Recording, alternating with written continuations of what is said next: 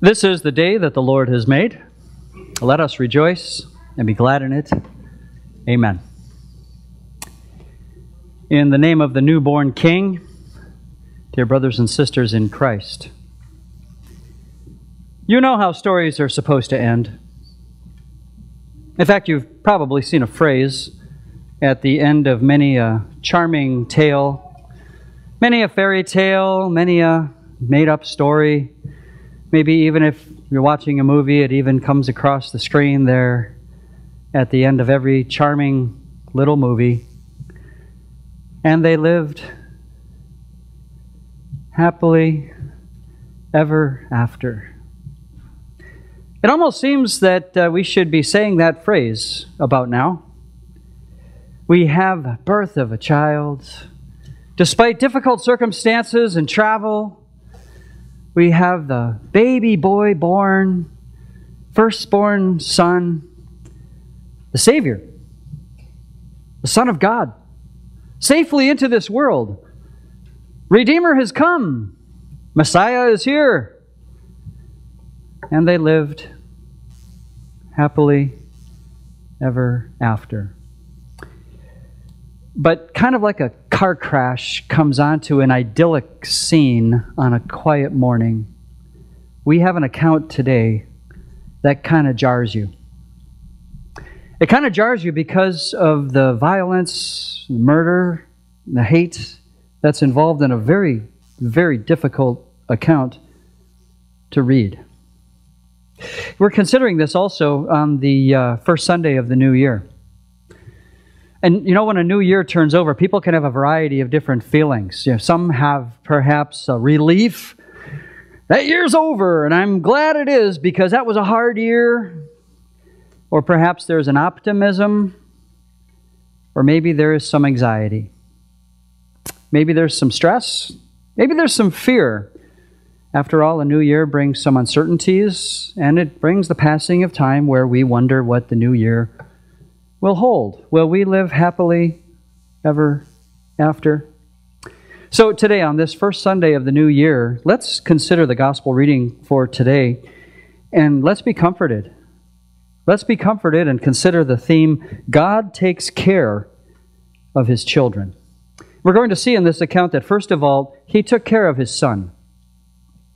And secondly, He will take care of you.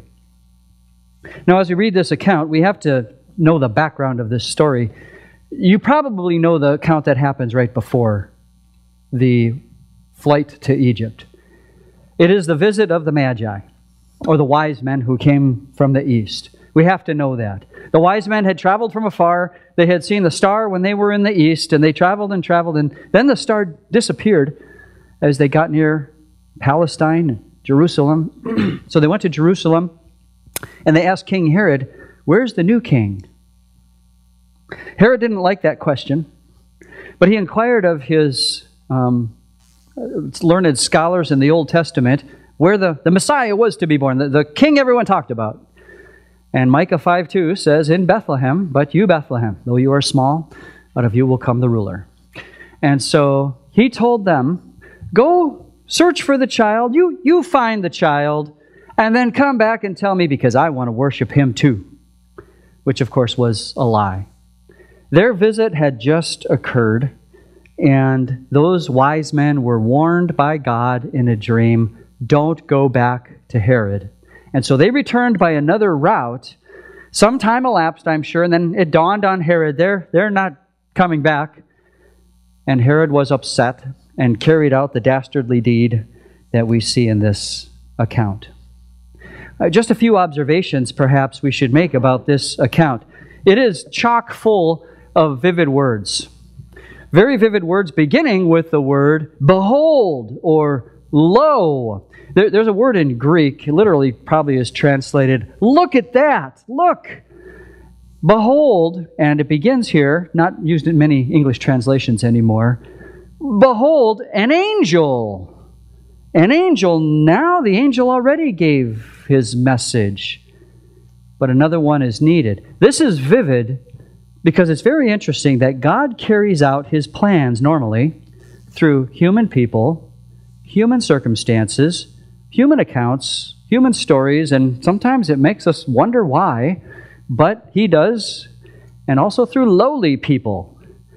But when his plan is jeopardized or threatened, and when he must, he will step in with supernatural means if necessary. Sometimes we think that there's miracles happening every day in the Old Testament.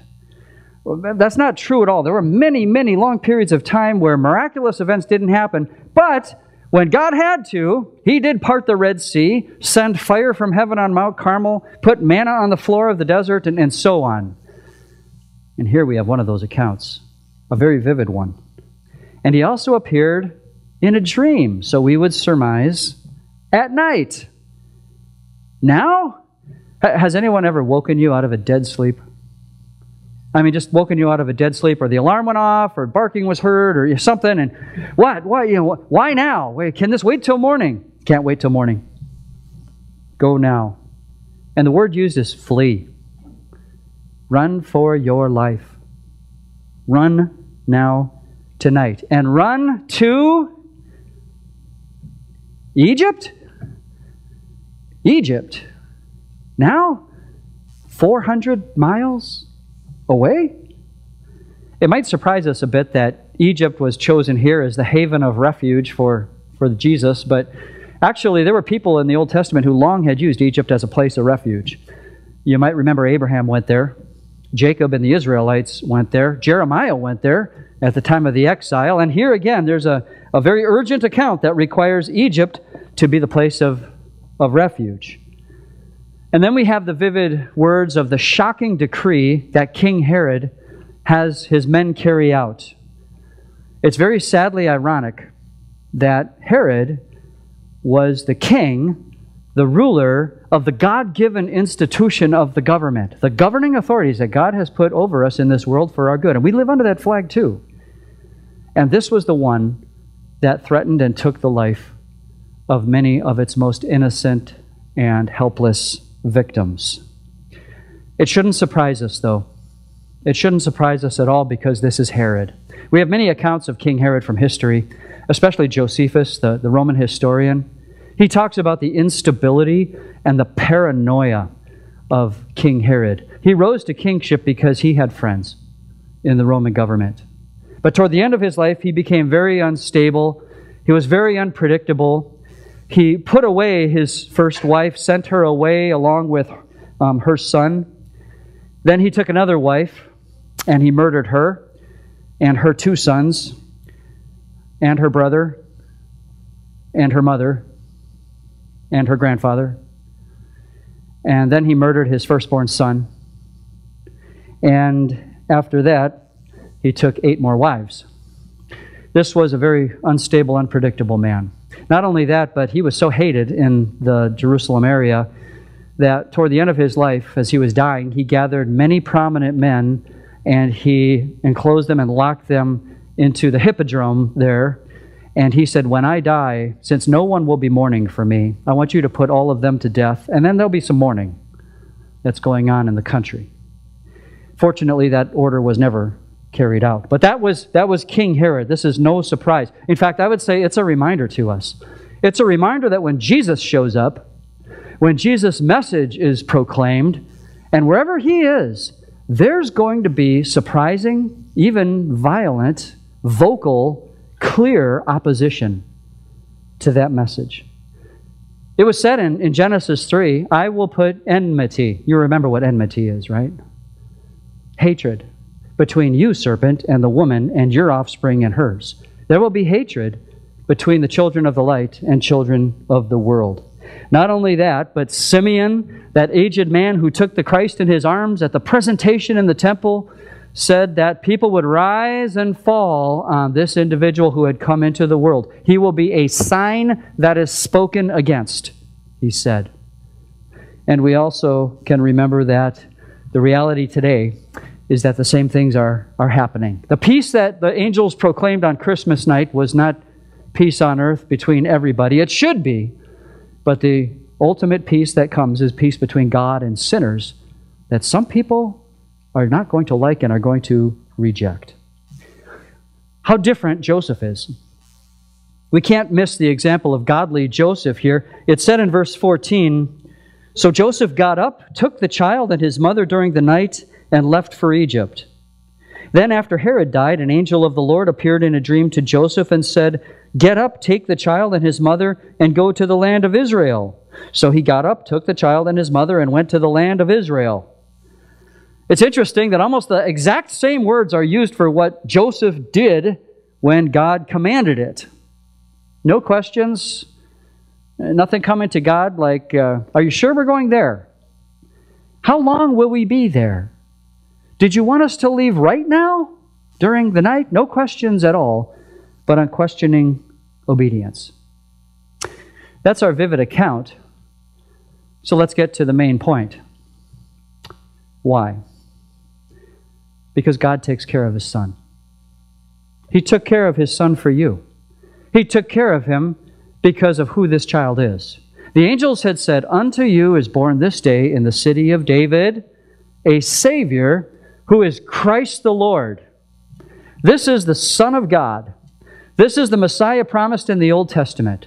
This is the one who would fulfill all those prophecies. This is the one who will live for you. This is the one who would take your sin and guilt and He would die for it on a cross. This is the one who would rise from the dead. This is the one who is your Redeemer. And understanding that, it is no surprise that God would not have His plan thwarted at this very, I guess you could call it, humanly speaking, vulnerable time. God took care of His Son.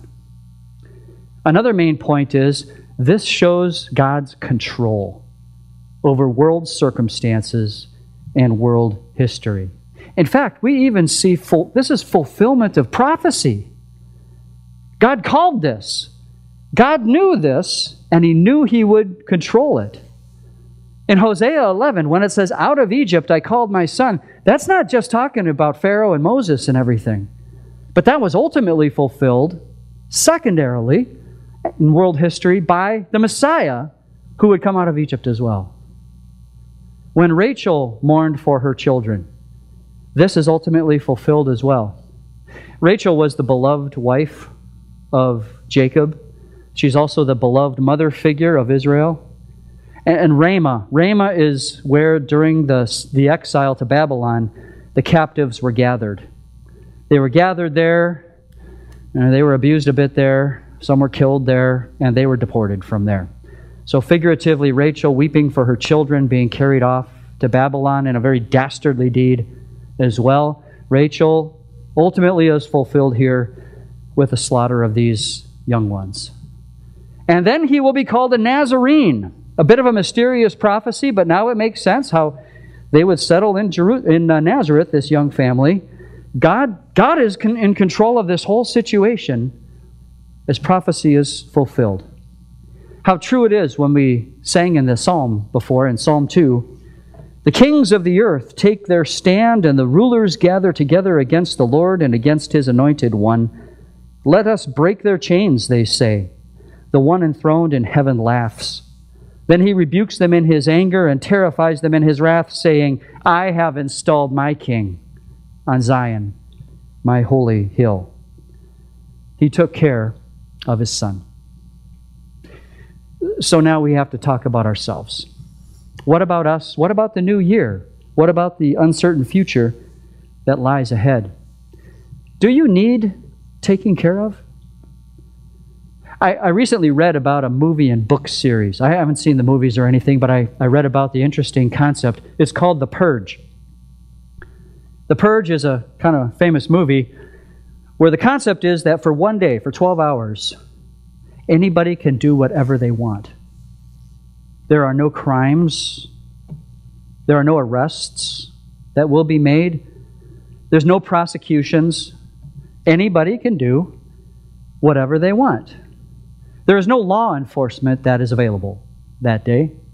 There are no health services that are available that day. Now just think about that. If that concept were actually going to happen on February whatever, how would you feel about that day?